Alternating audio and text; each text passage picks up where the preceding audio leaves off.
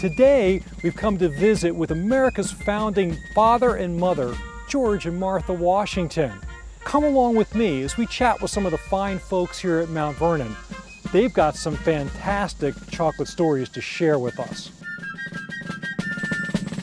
Chocolate has been with us from the start. It's actually more American than apple pie. Chocolate, I believe it is the perfect food for a democratical republic. Everyone can afford it, and they do in coffee houses all over these 15 United States. Going back to the French and Indian War, as well as the War of American Independence, we would supply the soldiers with chocolate. I did not know that. We have enjoyed it constantly here at Mount Vernon.